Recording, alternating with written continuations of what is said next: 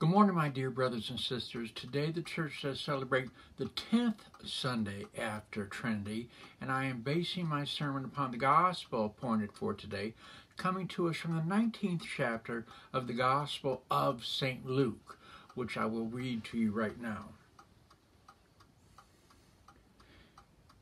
And when he was come near, he beheld the city, and wept over it, saying, If thou hadst known, even thou, at least in this thy day, the things which belong unto thy peace. But now they are hid from thine eyes.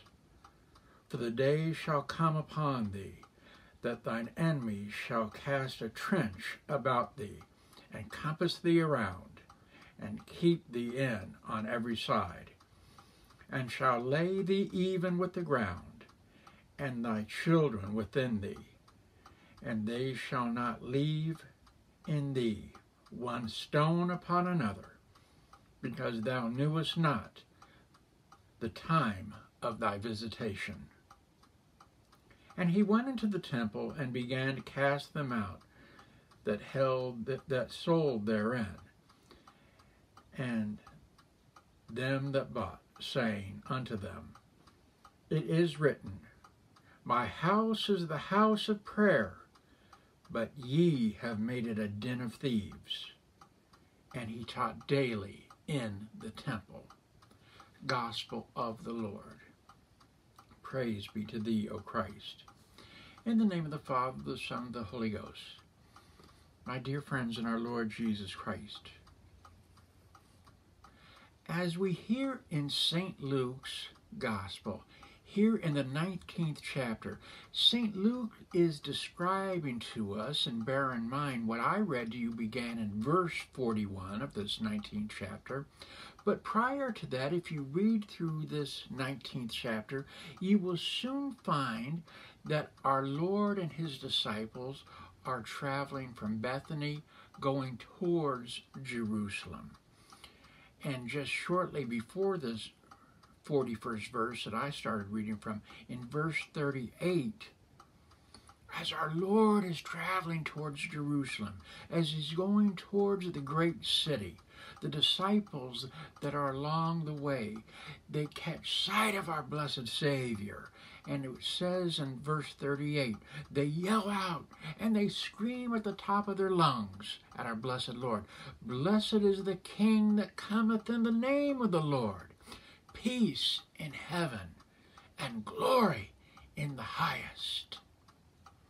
And so as our blessed Savior is traveling, and if you will, it's almost as if he's picking up momentum, because as he's traveling along from Bethany, on the road from Bethany to Jerusalem, as I stated, is picking up momentum in terms of disciples are gathering sight of him.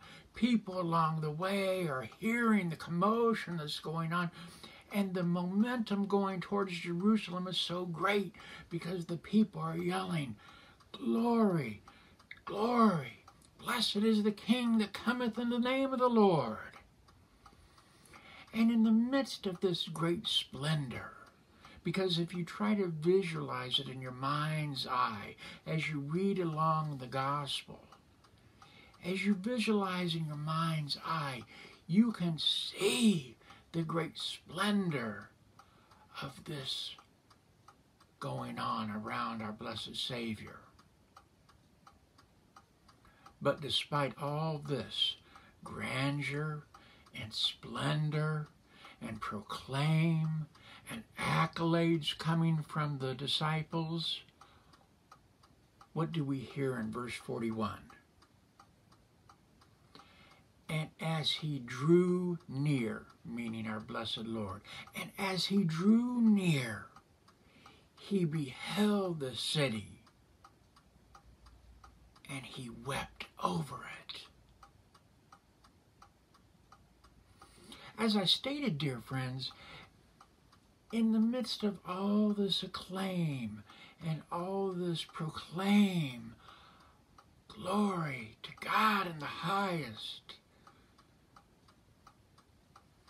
Blessed is the King that cometh in the name of the Lord. As all this is going on around our blessed Lord weeps over the great city as he beholds it, as he comes close, as he comes near. He weeps over it. And the word that is used, dear friends, in Scripture, we must not make the mistake of when we hear the words, he wept.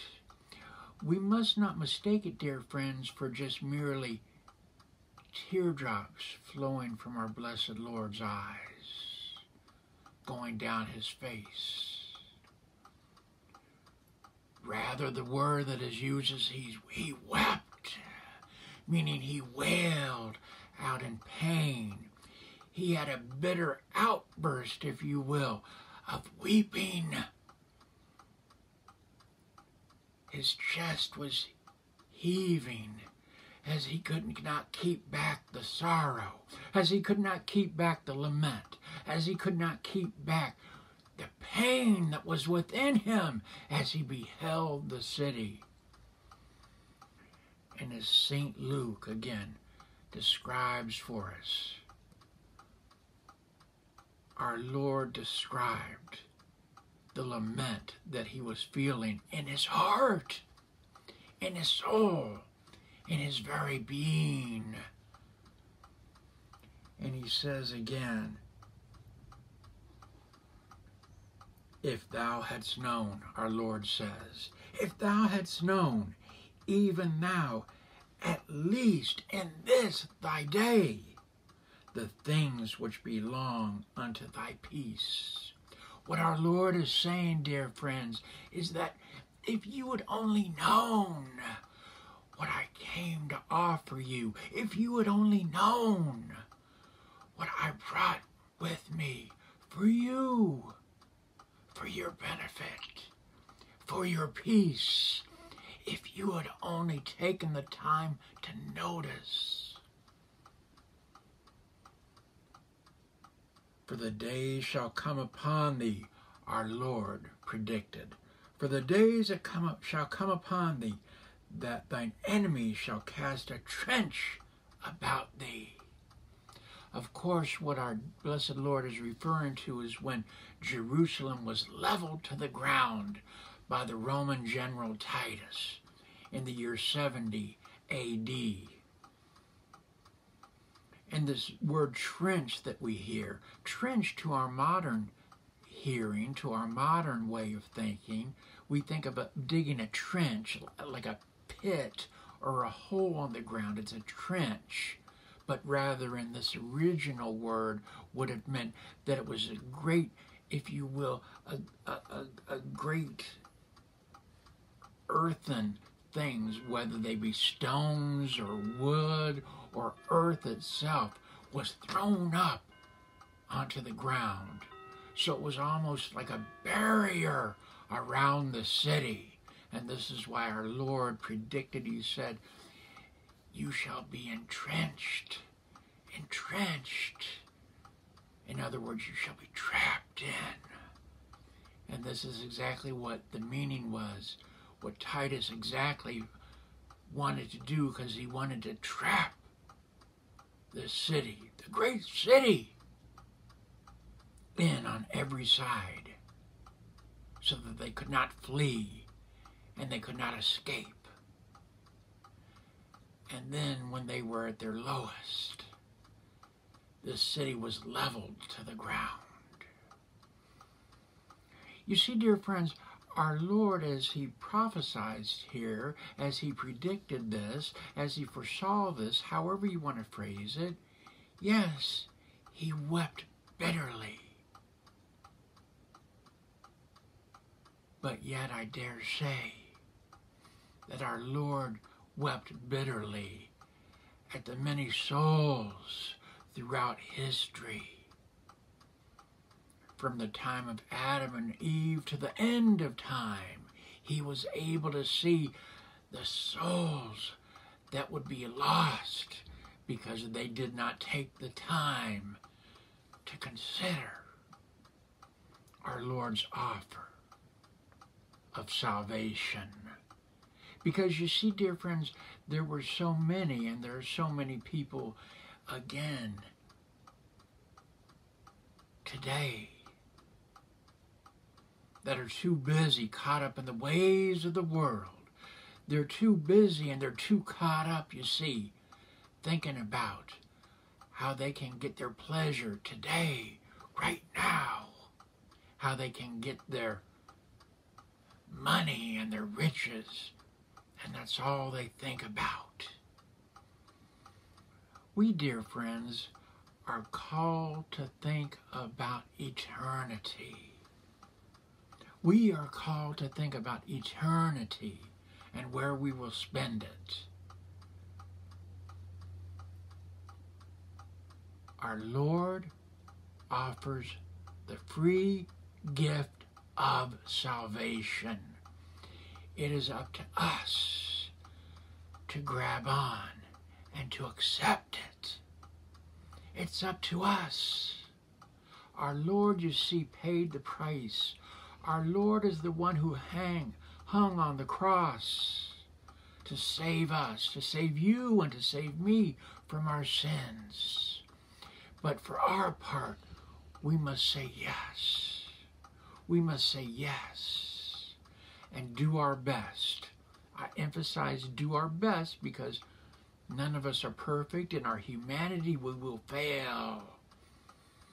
But our Lord realizes that. Our Lord understands that. That is why our Heavenly Father sent His only Son into the world to save us from our sins, because He knew in our human imperfections we could not do it ourselves. And so our Lord wept bitterly, knowing that countless souls would not take advantage of this offer.